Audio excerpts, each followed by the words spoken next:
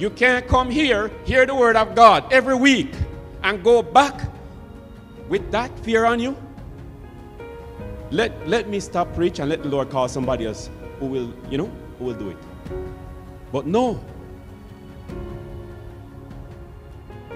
I also had a spirit of fear. I hope you know I had a spirit of fear. Let me share my testimony, guys. My dad died when I was 17 years old. Okay? And I went to live with my mom. And she lived in a house in Kingston, Jamaica. And they leave me at night and they go. And why do you think I'm so bold now? I'm a 17-year-old chicken. No kidding. I'm a 17-year-old chicken. Hello?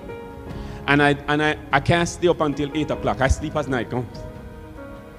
And in this house, I'm all by myself. And every night, I don't even know that demons exist in a experiential sense. I know them from the Bible, but I don't have any encounter with them. And they're holding me down in the night. Holding me down. And I'm fighting and I'm fighting.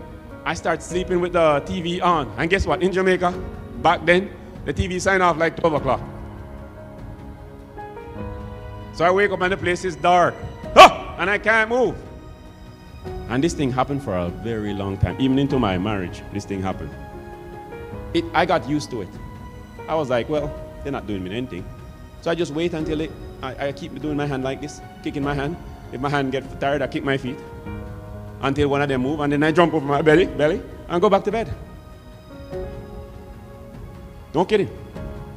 Until I begin to have a little bit of keenness about spiritual things. I begin to tune in, and I go. And one time this happened to me, and when it happens, I cannot speak. And I said, in the name of Jesus Christ, you have to go.